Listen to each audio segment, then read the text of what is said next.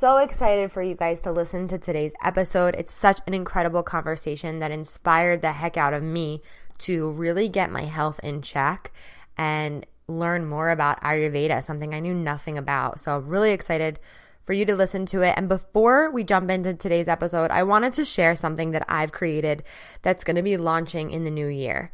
And I've created a 6-week group coaching program, and it's called Show Up Like a Boss. And what I've noticed in entrepreneurs, people in the online space, people that have network marketing businesses, is that you have to put yourself out there. You can't just put a post on your Instagram story and think everyone's going to buy it from you. And people have a hard time with putting themselves out there, with talking into the camera, with really letting themselves be seen for who they are. And it's because we're so afraid that we're going to be judged. We're so afraid that it's not going to be perfect enough. And we're so afraid of what other people think. And so I've created a program to help you if you're ready to get over the fear of judgment, if you're ready to get over the fear of rejection, and you're ready to reprogram your mindset so you can show up in your business, rank up in your company, learn how to specifically get your audience to know, like, and trust you, how to powerfully put yourself out there and speak confidently into the camera. I want to help you share your story because your story is what will impact people. I want to help you feel confident going live on Facebook or Instagram and really start to manifest building a community in your own authentic voice and your own authentic confidence. And ultimately, when you show up, you'll make more money because you're sharing yourself in a way that you never have before, and your intention is to serve people. And so it's a 6-week program to help you master the art of showing up powerfully so you can make your income match your impact.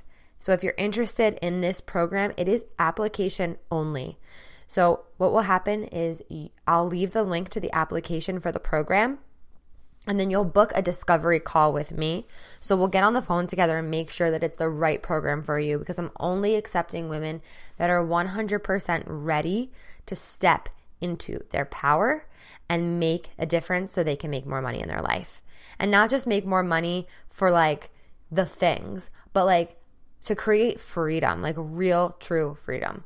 The application is in the show notes, so go ahead and fill that out, and I cannot wait to connect with you. So it's like everything you do can either create more of that same energy, or it will take you to the opposite quality. Welcome to the Badass Manifester podcast, keeping you inspired with high vibe content, bringing you the best manifestation and mindset tools, teachings, interviews, and answering questions to help empower you to get out of your own way and take massive action to make magic your everyday normal. I'm your host, Ashley Gordon, spiritual life and manifestation coach, helping women and spiritual entrepreneurs manifest more impact, influence, and income. It is my purpose and pleasure to help you wake up to the badass creator that you are. Let's do this. Today is a really special episode because I'm bringing on a guest, another female online entrepreneur that I have been able to connect with because she lives in my area, which is super cool. And she is an Ayurveda health counselor, yoga teacher, on a mission to make Ayurveda easy to apply to your everyday life. Her name is Perger, and she created the Simple Ayurveda brand and is the host of the Simple Ayurveda podcast. And I'm so excited to be with her today. We're in person, we're connecting, and it's so awesome to have you here. I'm so glad you're on the show. Woohoo! Yay, I'm so happy to be here. Awesome. So I don't know about you guys listening, but I literally know nothing about Ayurveda. Like, I've wanted to know about it. I'm curious about it. You know, like, I know that you have to, like, look at your tongue sometimes and, like, examine, like, what your tongue means, like, what that means in Ayurveda language. But I really know nothing about it. So, Angela, will you just share a little bit about what Ayurveda is and, like, how you got so connected to it? Yes. So Ayurveda means the science of life, or sometimes it's translated as the wisdom of life. Wow. And I first heard about it during my 200-hour yoga teacher training as an intro 8 years ago. But I was a little bit confused by it. And most of the resources that I could find confused me even more. And then 2 years ago, one of my yoga students reintroduced me to Ayurveda. And I decided to study it a little more deeply because I have ulcerative colitis, or I had it. And I tried so many different diets and different healing modalities over the years, but I still would need to take prescription drugs. And deep down, I knew that I didn't want to, and that I didn't want that to be my fate forever. And I felt like there was some answer that I just didn't know yet. And for me, Ayurveda ended up being that answer. Wow, that's amazing. That's so cool. And I want to definitely ask you more about that. And like when I think of the word Ayurveda, I think of, I thought it was like only food, but you're saying it's like a whole way of life?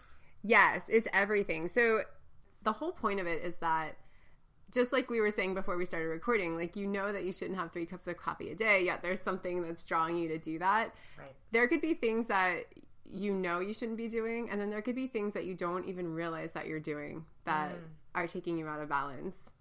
So in Ayurveda, there are 3 doshas: Vata, Pitta, and Kapha.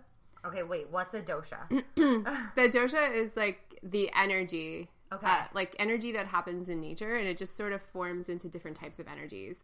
And it's based on the 5 elements.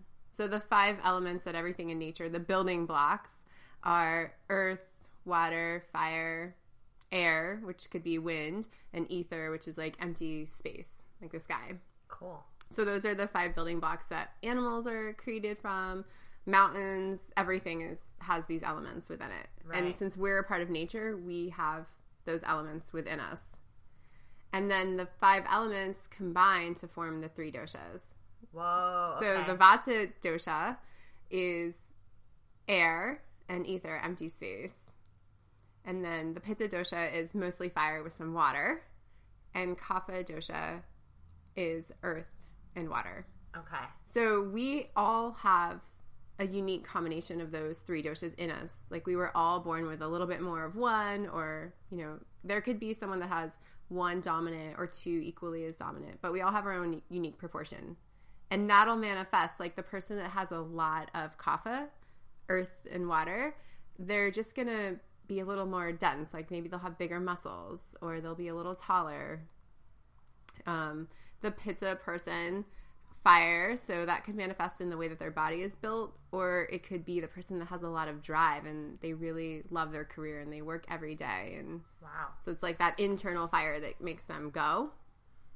And then Vata, air and wind, so that person might be a little more scattered, but also possibly more creative. So none of the doshas are good or bad. They just have different qualities, and it can show up in different ways in different people. That's so cool. That makes a lot of sense, that how it's like mixed with the elements, and those elements make the 3 doshas. I feel like I'm getting some good information. So can you change doshas? Like, is that a possible thing? Like, if you are, you know, how does one determine what their dosha is first? Well, there's actually 2 parts to this. So there's what you were born with. That's like your DNA, and that doesn't change. So that's your unique percentage of the 3 doshas within you that was created at conception. How do you know what that is? You can take dosha quizzes. You can visit an Ayurveda health counselor. That's where they can look at your tongue, the shape, like how long. If your tongue is long and pointy, that might be more Vata. Right. Medium would be Pitta, and then like a shorter, rounder shape would be Kapha. So that's how these shapes start to show up, whether it's in the shape of your body or the shape of certain features. Whoa. Yeah, so the shape of your eyes can give a hint on, and this is called your Prakriti. So what you were born with is your Prakriti, and that doesn't change. But then there's also what's happening right now in your body, and that's your Vikriti, and that's actually what dosha is referring to. Okay. So the dosha is what's happening right now, and when you're in alignment, so your lifestyle matches with what you were born, then those are the same. Whoa, okay. So this is why I would assume, like, this is why it's important to know what your dosha is, so you can, like, match your life to complement your dosha? Yeah, that's a beautiful way of looking at it. Okay. You know, I don't think that you have to understand your dosha right away. Like for me, it took me 6 years to really get it and understand it. Wow. Because all of the quizzes, they can seem a little biased. Like the quiz will say, do you have small eyes or round eyes? And it's like, who wants to click that they have small eyes? Yeah, right. So, right. And it can also be really hard to view yourself objectively. That's true. So another example with me, I finally figured out that I was Pitta, but when I first started taking those online quizzes, everything about Pitta, when they're out of balance, it'll show that they're aggressive or they like to compete. And I really hate competitive sports, and I don't think of myself as competitive at all. So I didn't see how can I be a Pitta if I'm not a natural athlete and I don't like competing. But now that I really understand more about how these qualities work, I realize for me it showed up as perfectionism. Because it's like that internal competition. Like whatever I put out, I need to be the best at it or do my best or... Wow, that is so cool. Like, I hope that's resonating for you guys that are listening, just because this stuff is integrated. I feel like it's really integrated in who we are, and we just I didn't even know it. I didn't even know that could help you explain, you know, why you would feel like you're a perfectionist, or like that makes sense. You know what I mean? Yeah, everything about Ayurveda, it's just like putting the pieces together and like explaining the reasons behind. And this is where understanding the root of your tendencies can help you. Whoa. Oh my God, this is way cool. This is way cool. Because like that's what I like doing with people, is I like helping them put together the pieces so they can break through to get to, you know, what they want to create, right? And like this is just a whole nother level of it. And I feel like, especially with, you know, before we were recording, we were talking about diets and fads and like all that stuff. Like this is for someone like learning Ayurveda is for someone that like has been through all that and is ready to like really understand themselves, right? I think that Ayurveda can help anyone, but I think you get the most benefit of it if you are open to, I mean, it's a sister science of yoga. Yeah. So for me, I was already practicing yoga for a while, and anyone that practices yoga just knows how it shifts the way that you think about things and right, just the possibilities out there, and just knowing and also knowing like how subtle things can make big differences. Yeah, that's so cool. So is there anything, like how would someone that's listening be able to like look at their tongue and kind of get like an idea of what they are? I know that's like a loaded question. I think the most basic way of telling your Prakriti by your tongue is just the shape of it. So a long, narrow tongue.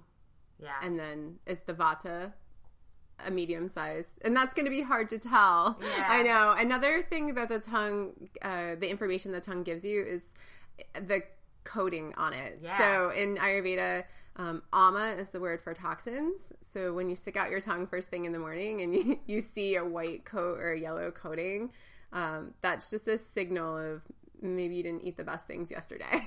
Yeah, I feel like that happens to me a lot. Right, like when I go out the next morning, everyone needs a tongue scraper. So I just ordered a tongue scraper. I just ordered one.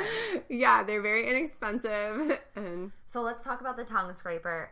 Like, how far back do you go on the tongue? Actually, I remember Angela and I surfed this summer together, and I remember being out on the ocean and being like, do I need a tongue scraper? Yes. You were like, yes, get one, and I just got one. Like, I just ordered it, so I wasn't a very good student, but... It's all right. The seed was planted in your mind. Yeah. So, like, tell us about how to scrape your tongue really quick. Okay, so it's super simple. I do it first thing in the morning. Definitely do it before you eat breakfast because you want to get that gunk off before you swallow it back down with your food or your drink. That makes sense. So start light. You don't need to scrape it. You don't need to injure your tongue or anything. Like, don't scrape off your taste buds. Yeah, it's a delicate part of your body. Yeah. So you're just going to stick your tongue out. It's fun to look in the mirror and see what comes off. It's very satisfying. That's amazing. And you put it as far back as feels comfortable. And if you're just starting out, you don't need to gag yourself or anything like that. Yeah. So you're going to lightly scrape it and then rinse it with water and then do it a couple more times. Okay. Some teachers say 7 times. You want to go until there's no more serious gunk coming off of it. If you're eating clean, 2 or 3 scrapes probably be fine. And I feel like you told me to not, you want to just scrape it in one direction the whole time. Yeah, you're just going to take it to the back of your tongue and then scrape it all the way to the front softly so that it shouldn't hurt.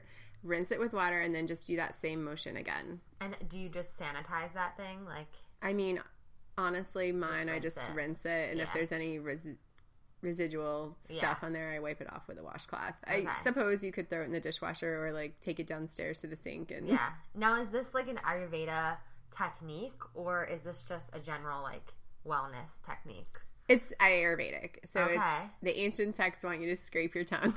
Really? Yeah.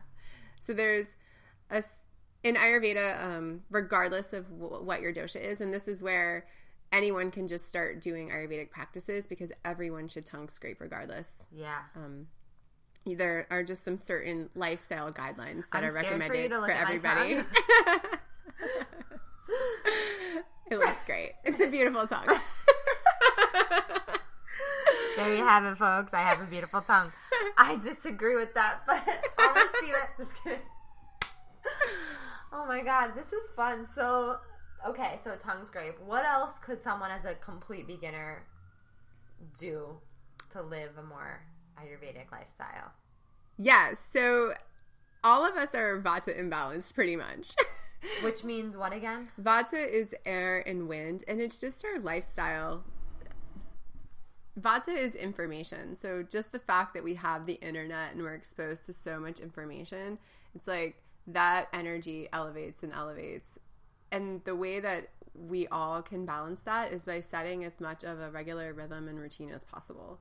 So it's best through Ayurveda philosophy if you wake up every day at the same time, if you go to bed every day at a similar time, and eat your meals at the same time every day.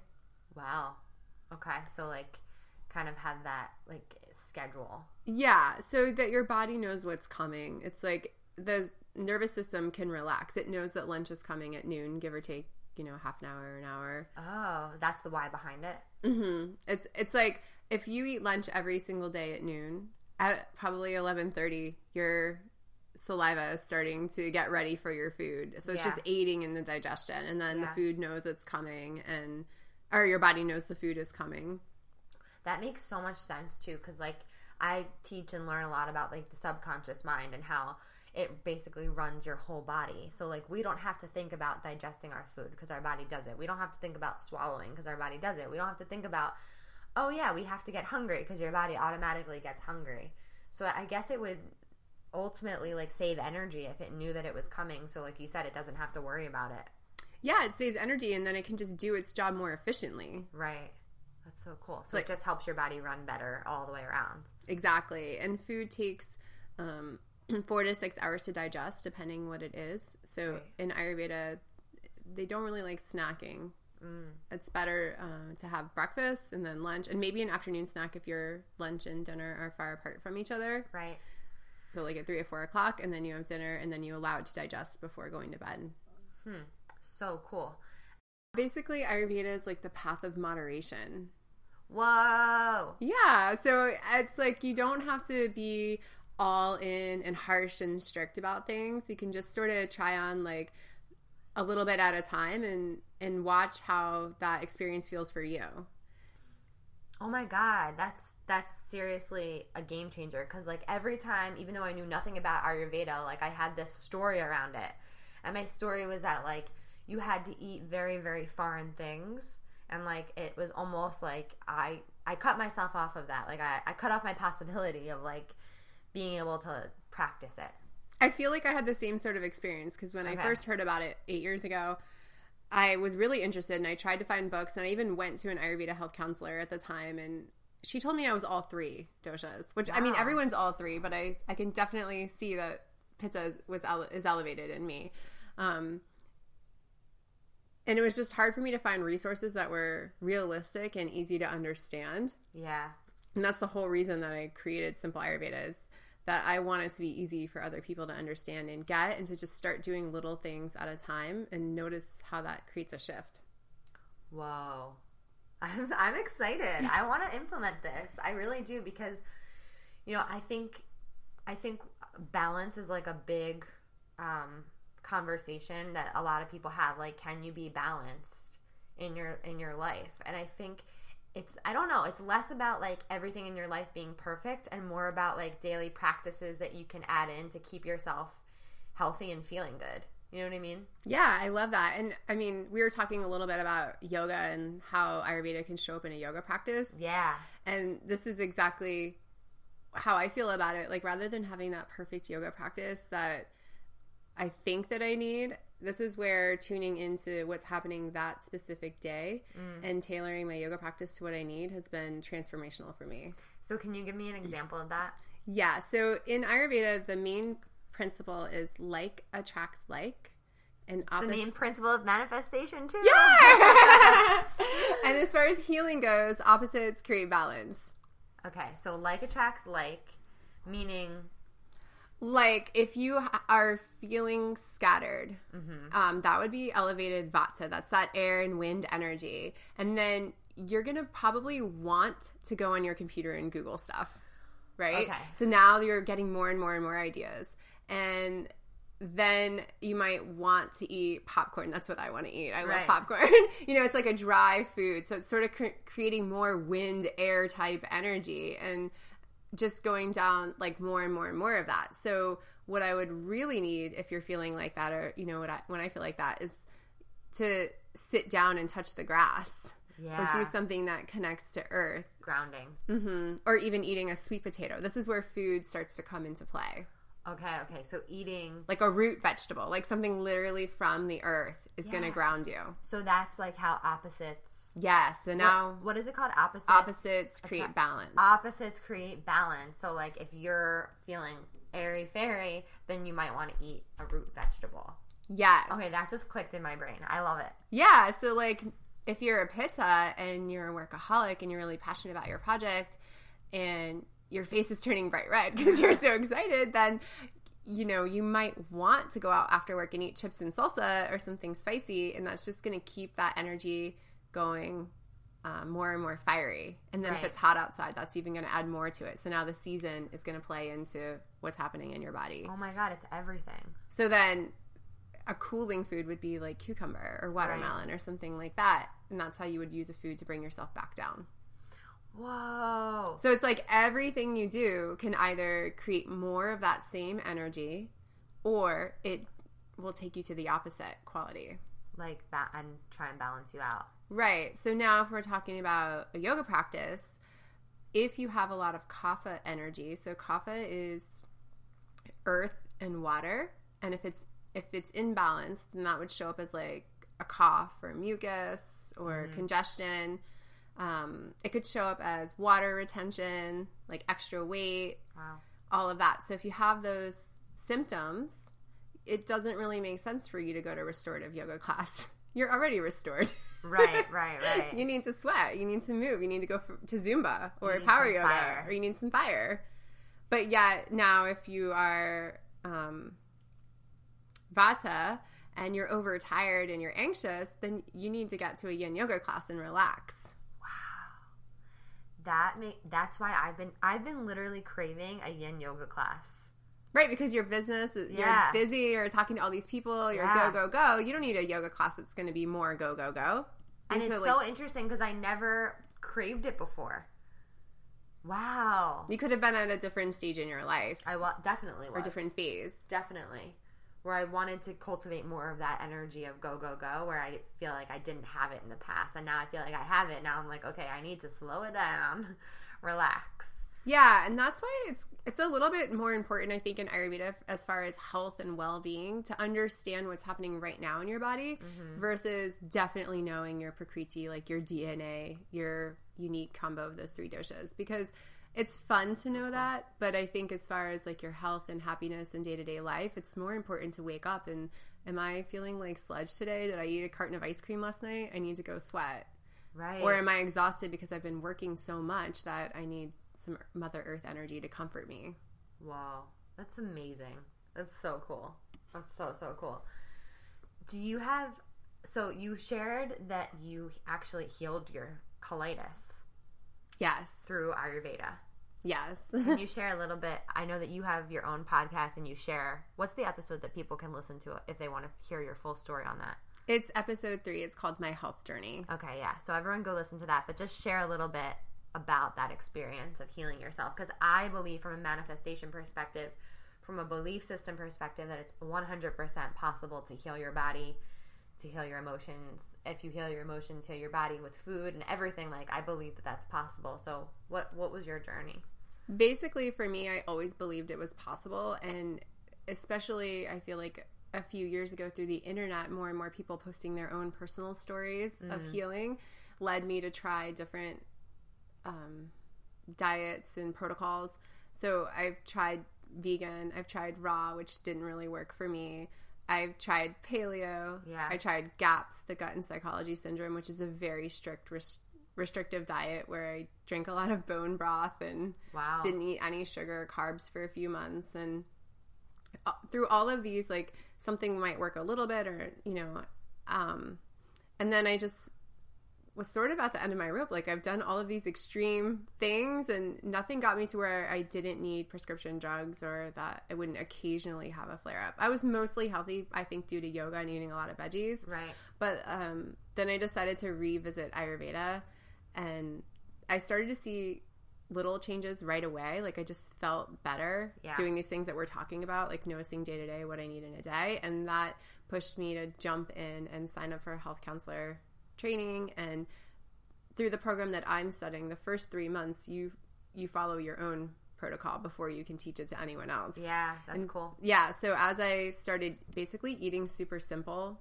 not that everyone that follows Ayurveda has to do that, but that's what worked for me to heal, was to just get my meals down to those 3 meals a day, very simple, basic vegetarian ingredients, cooking at home. And then all of these other little things, like tailoring my yoga practice to what I need and reducing things that aggravate the dosha that's causing my imbalance. Wow. So Ayurveda is, like, all about getting to the root cause. It's not putting a Band-Aid. I love that. That's so in alignment with the work that I do too, like getting to the root cause. Well, how do you get to the root cause in Ayurveda of the imbalance? I think noticing what is imbalanced in you, like if you have a disease or an illness, looking at the qualities of that disease. And this is where a health counselor can help you. Yeah.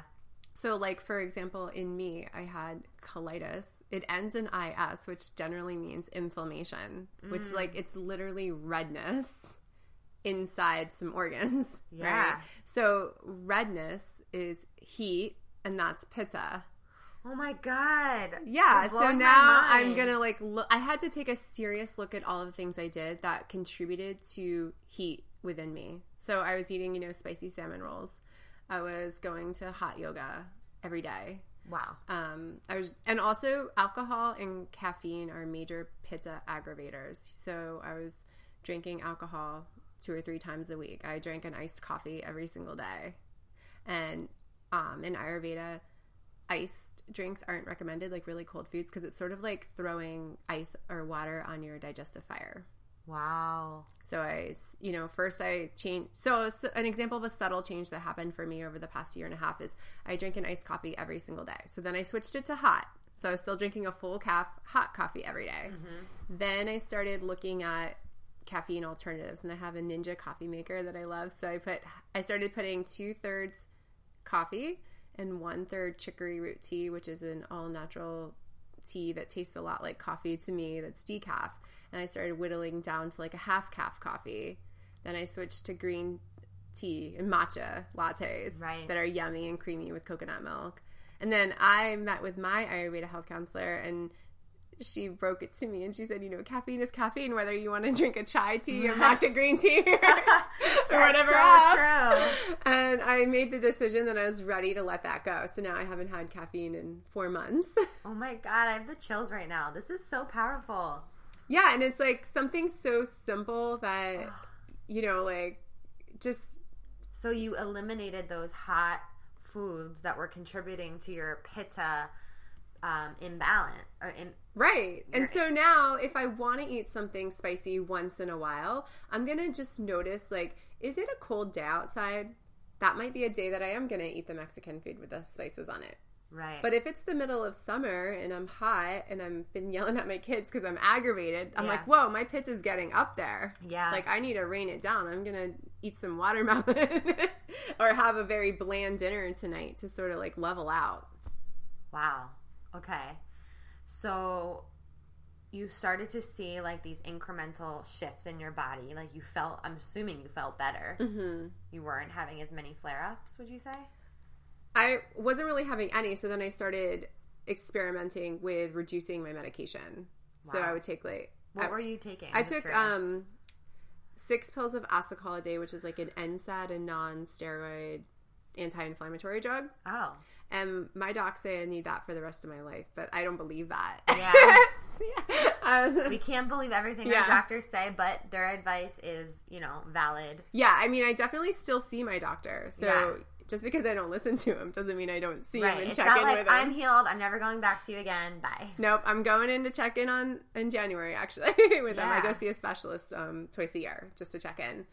But so I just cut like 1 pill in half. So then I was down to like 5.5 a day because I took 3 in the morning and 3 at night. And you should always do this with checking with your doctor if you're going to try something like this, or at least working with a super experienced Ayurveda health counselor. Definitely. So I just like very, very slowly reduced it like over weeks and weeks and weeks. And then I wasn't taking any medication anymore. And then I had a colonoscopy. And then that's when my doctor said there's no signs of colitis. So that was like the best day ever. Were you crying? Yeah, I was just like, I have it in writing. That is so cool. And so that was in April, and it's December now, and I haven't been taking any medication or anything. And wow. Which for me is that motivation for when I do want to go back to my old habits, like when I want to have an iced coffee or something like that. I'm like, okay, well, I know what the consequence of that is. Right. And maybe one would be okay. Yeah. But it's a slippery slope. Yeah, and like why? If you're just going to have one, like why, right? Like, yeah. It's like 1 glass of wine. For what? I mean, I guess so. It's fine. For me, though, also another piece of it is just feeling so much freedom, because then I reduced the caffeine. Like, just in the example of the caffeine, I felt addicted to it. Like, I needed that coffee, and I was going to have a bad day or a headache if I didn't have it. And then once I got down to no caffeine, for a while I would still have like a hot tea in the morning. It was just that habit. But now I don't need anything. So it's like the freedom that I don't. If I'm on vacation, I don't have to go find a coffee shop first thing in the morning. Wow, yeah. I'm totally like first thing in the morning, I drink my water, and then I'm like, coffee, like I need it. And that's the shift, is like, actually you don't need it. You just are addicted to it and you really want it. Like, I mean, there's times to give yourself grace and absolutely. This is so interesting. I'm so like lit up over this. Wow. Thank you so much for sharing your story. Like, your story is amazing, and I hope that it gives a lot of people hope and possibility of what this practice can bring into your life. So I would ask, like, if someone's interested in obviously booking a session with you're an online entrepreneur, so you can help people from all over the world, right? Yes, I do everything online. Okay, cool. So if someone's like, hey, look at my tongue, you can just look at it on Zoom. Yeah, you'll send me a picture ahead of time. Just like a snapshot from your cell phone. That way you can like look at it real close. And then on Zoom, you'll just stick your tongue out and I'll say, oh, okay. So good. Thank you so much for being here. Where can people connect with you on social? I'm on Instagram at simple_Ayurveda. And I'm also on Facebook. There's a free group. It's the Simple Ayurveda community group. And you can connect with other Ayurveda enthusiasts from all over the world. So cool. I got to get in that group. Listen to the podcast too, Simple Ayurveda Podcast. I'll link all of Angela's information up in the show notes. And we'll probably bring her back on and have more conversations, because I'm super interested in this now. And I like had this intuitive nudge that I need to learn more about Ayurveda, but like I said, I just believe that like it wasn't attainable for some reason. So if that's you listening and you're like me and you're like, that's some fancy schmancy thing, it's actually like some ancient wisdom that Angela's making really, really simple. Is there any free resource on your website that they can go to learn more now? Oh, yeah. I have a free quiz. It's called the Modern Day Dosha Quiz, and I made it as simple and easy to understand as possible because a lot of the quizzes, like I said, they're very hard to be objective, and this one is more like, did you go through a breakup recently? Have you moved a lot? Okay, so cool. It's like examining your lifestyle now and gives you tips on how to find balance. Okay, and that's on simpleayurveda.com, and the first homepage right there, you can just click and you'll see the quiz. Launching a 30-hour continuing education course for yoga teachers. So it's called Simple Ayurveda for Yoga Teachers. It is completely web-based. You don't even need Facebook.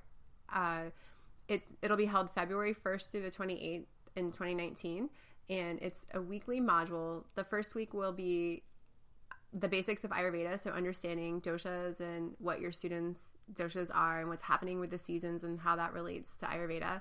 And the second week will be sequencing and tailoring your classes according to all of those things.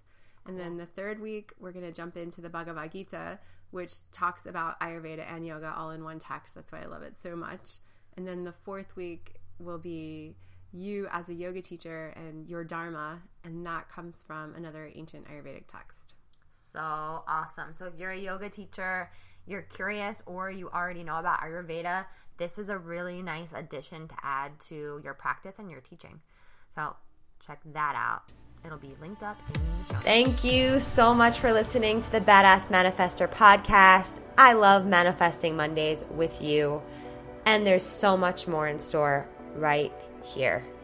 The best way to manifest love is to give love. If you loved what you heard today, subscribe to the Badass Manifester podcast. Leave a review on iTunes. Let me know how much you dig the energy here. All of my social is linked up in the show notes, so screenshot this episode, tag me on Instagram, and let me be part of your real-time journey. For more info on me, feel free to go to my website, manifestwithash.com. Repeat after me. I am my own power source. I am the master of my energy, and I deserve everything that I desire. Go get them.